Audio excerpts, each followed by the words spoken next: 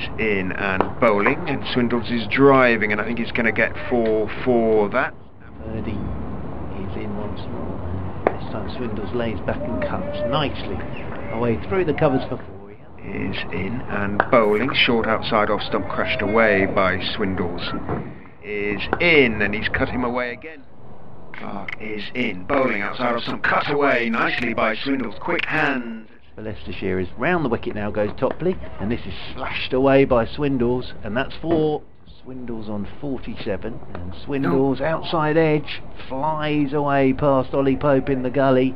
It's going to whistle down to the third man boundary rope and bring up Swindells 50. It's been a very good one, this. Overton into Swindells, who's dropping it out into the offside. Is that going to be... Oh, he got there, made the throw, but Mike is quick between the wickets, and although Gray over Grace Road as Overton is in, worked down through the slips for 4 by Swindells. Over the wicket once more comes Birdie, and here goes Swindells down the pitch, lofting it up and over the top of the tall figure of Reece Topley. Just about got enough on it.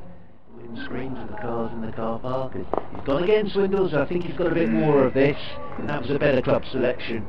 And that's 2 bounces. In goes Verdi, bowls, and he goes back, and it bounces a little bit more than he expected. Takes the top edge, and that's going to run down to third man for 4. Around the wicket to Harry Swindells. Bowls, and Swindells swats it high into the air. Where's it gone? How far has it gone? It's going to be